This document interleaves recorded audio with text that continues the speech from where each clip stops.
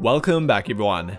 With training camp only about a week away at this point, one thing that every team will be looking to figure out happens via their rotation, with that obviously including how they distribute their minutes. But for a team like the Lakers with a very deep group, that might be difficult for them to figure out. It won't be due to a lack of talent or ability, but somebody will end up getting fewer minutes than they're likely hoping for. And although they don't have many big egos to manage on their team, they recently did pick up Christian Wood, who has started to gain a reputation for one. Not only that though, but there has been plenty of ongoing discussion about the Lakers' front court. Some believe that Christian Wood should be a part of their starting lineup, while others believe he should play a limited role for them off the bench. Now, I think a majority of us fall somewhere in the middle of all that, but there are definitely those who fall on both ends of that spectrum. And with that in mind, we're going to talk about a logical solution for the Lakers' frontcourt. I might talk about their backcourt in a later video, but today I want to focus on their frontcourt, and with a big emphasis on their center position. I normally don't really like talking about a minute distribution, as I don't believe you can follow that same formula every game due to different matchups, but there is so much to talk about here that I think we need to cover it. Again, keep in mind that a minute distribution for one game might not work for a different one, but I think we can create a fairly accurate one based on how their team fits together, with much of that being my own opinion of course. But real quick before we get into it, if you are looking for non-Lakers related NBA content from me, then be sure to check out my second channel, JSM+.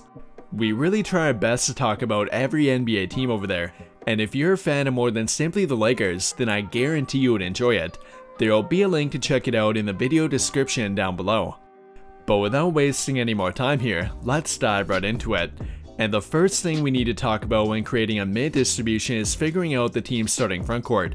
And while you might think differently, I believe it should be with LeBron at power forward and then Anthony Davis at center. Now, if you really wanted to, you could swap Vanderbilt and LeBron at the 3 and 4, but it really doesn't matter that much. The point here is that my starting frontcourt for them would include these two.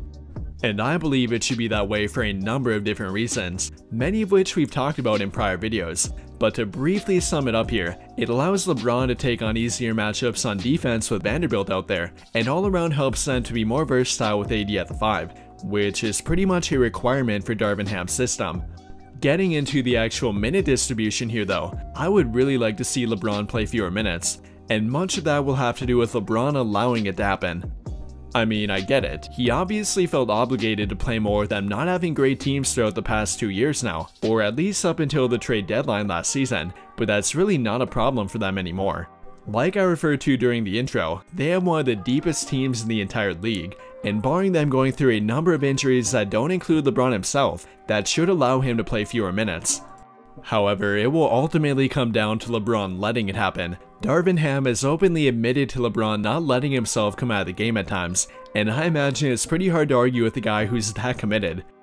In reality though, LeBron is not helping himself here. He's now failed to reach the 60 game mark for 3 straight years now, and he's only appeared in over 75% of the team's games one time during his Lakers tenure. Now, it obviously doesn't help that he's simply getting older, but playing fewer minutes likely would help, and I think it's time that LeBron plays closer to 30 minutes per game rather than 35 of them. In fact, I don't want him averaging anything more than 32 per game on the year, and even that might be a bit much. I think during a regular matchup, he should be playing no more than 30 or 31 of them, with him only going over that if he's having a great night or they really need to win a certain matchup. But how about Anthony Davis? Another guy who's dealt with injuries for them lately. They even sat him out during back-to-back games following the trade deadline last season. Although, for the most part, I think they did play him for around the right amount of minutes when he was available. He averaged 34 minutes per game flat last season, which I would be fine with them giving him again. I think somewhere between 33 and 34 minutes per game would be perfect for him. It's not really an age thing with Anthony Davis. He's only 30 years old after all. It's really all about luck with him, though I don't think he got enough credit for playing in every single playoff game for them last season. And not only did he play in every single playoff game for them, but he outright dominated on defense. Again, I really don't think they should do anything differently here. AD needs around 33 to 35 minutes per game to fully find his rhythm, and there's really a night and day difference with him out there compared to when he's not out there on defense. But now moving on to their bench unit, which again, I do believe Christian Wood should be a part of, and we'll begin by talking about the minute distribution for Wood himself. Again, keep in mind that everything should be matchup dependent here, and especially for a guy like Christian Wood, but I think he'll end up averaging around 23 to 25 minutes per game, and I really think that would be a good number for him. I mean, anything more than that would likely cause problems on defense. They can't always surround him with an elite defender, and if Christian Wood is your last line of defense without a great help defender around him, then you are really asking for it on defense. But when you factor in everything they brings on offense, along with them having 3 guys who can help him defensively in Anthony Davis, Jared Vanderbilt, and even Jackson Hayes to a certain degree, I think that they'll be able to have him out there for over 20 minutes per game on average. Now, he might be hoping for more than that, but he cannot afford to let that get to his head.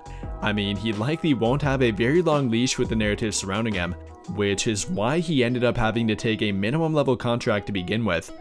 And while I really don't think, or rather am hoping that it won't become a problem, I don't believe they should give him more minutes simply due to keeping him happy. That's not the way you build a winning rotation, and they do need to keep that in mind here. Other than Christian Wood though, we have Rui Hachimura and Jackson Hayes to talk about here as well, and I believe that Rui is in line for an increased workload. Now, I would not be entirely surprised if he cracked their starting lineup, though it really wouldn't matter that much from a minute standpoint. I believe he should and likely will play around 28 minutes per game either way, with some games being over 30 of them, while others might be more around 25 per game. Much like a majority of other role players, he can tend to be a bit matchup dependent, although I think we can all agree that he can provide at least some value in every matchup. And with the great impression they left on them during the postseason, I believe they'll directly translate to a bigger role within their rotation, especially if they ever deal with an injury to LeBron or Anthony Davis. But now finishing up with Jackson Hayes, and while at one time he appeared to be in line for a 20+ minute per game kind of role, all of that changed after they signed Christian Wood. However, I still do think he'll play in pretty much every game for them. It will just be in more of a limited role, likely including him playing around 10 to 15 minutes per game on average, with his season average likely coming out to around 13 per game. And I for one think that would be a great way to start out for him. He'll have an opportunity to make an impact by purely bringing energy off their bench. And given that he's able to do that, I don't believe that he'll ever completely fall out of their rotation. And then on the other side of that, there could be room for his role to grow if problems ever arise with Christian Wood. Whether that be on defense or problems that come off the court, I'm not entirely sure, but it could potentially happen, and that would be his pathway for more playing time. I mean, who knows, maybe he'll even make a really good impression during training camp. We all know about the value that Darvin Ham puts on defense after all, and a guy like Jackson Hayes has plenty of it to offer when committed. With all of that being said though, what do you guys think? How do you feel about the minute distribution that I put together for their front court? Do you agree with it, or what might you change about it? Comment your thoughts down below. That will do it for this video though. Big thank you to those of you who took the time to watch until the end of this video, and until the end of all of my videos in general. I really hope you enjoyed it, and if you did, be sure to drop a like on the video, subscribe to the channel if you have not already, and turn on notifications to get notified right away when I drop a new video. But as always, thank you for watching and have a great day.